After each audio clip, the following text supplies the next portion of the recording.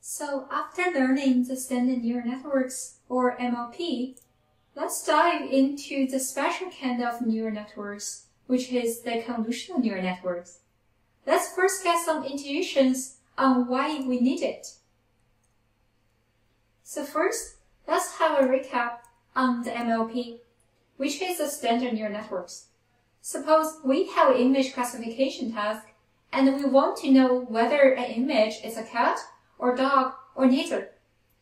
So here is a neural network with one hidden layer, and the input xi are each of the pixels features of the image.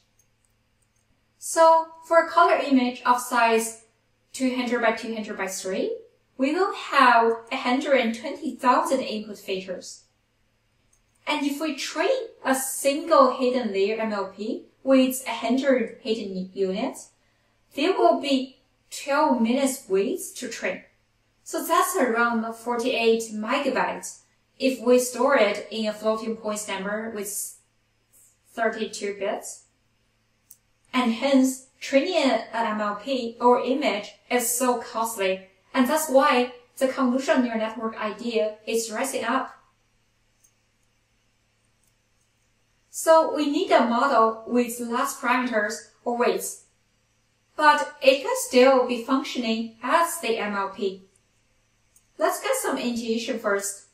Say we have object detection task, and we want to find a Waldo in the given image. If we look at the picture of Waldo here, there are a lot of Waldos on the picture. And to recognize a Waldo, it doesn't really depend on where in the picture this guy is. And also, it doesn't really depend on very much on the Waldo's neighbors. These two intuitions we have been discussing could be made more concrete, yielding a few key principles of building neural networks for computer vision. First is translation invariance, which means our vision system responds similarly by the same object, no matter where it appears on the image. Like in this picture, the left Waldo and the right Waldo are both Waldos. And second is locality, which means our vision system focuses on somewhat local regions during detection, but not something farther from it. And in this example, it means we don't need to include the trees during the Waldo detection. So how do we formalize the two intuitions in our vision system? Well, here are the mathematics behind the scene. We define each pixel as xig and each weight parameter as WAB on the filters, which are the black box over here, and also call the filters as a convolution or the kernels.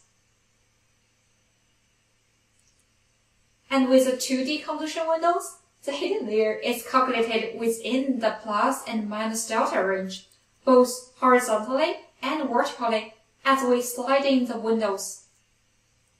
So here is the detailed examples of how does the 2D filter work, where we have an input of 3 by 3 and a kernel of 2 by 2.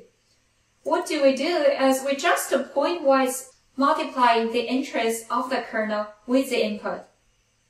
For example, how do we get 19 in the output? We have 0 times 0 plus 1 by 1 plus 3 by 2 plus 4 by 3 equals to 19. On our left is a great illustration of how a 3 by 3 convolutional windows filters through a 4 by 4 image.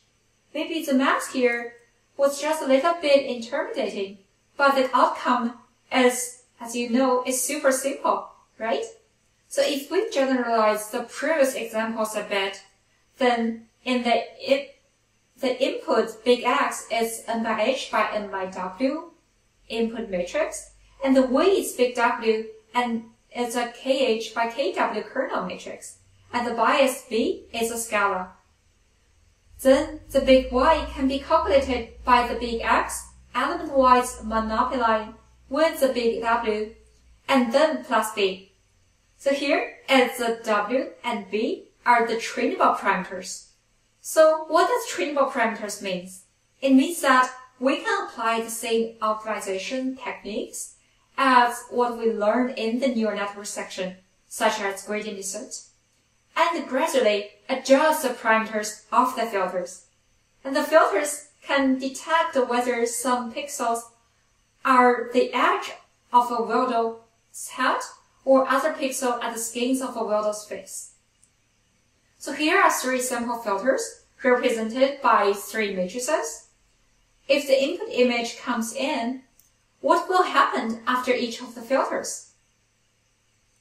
Well, the first filters can be viewed as an edge detector, while the second filter will sharpen the input image, and the third will blur the image.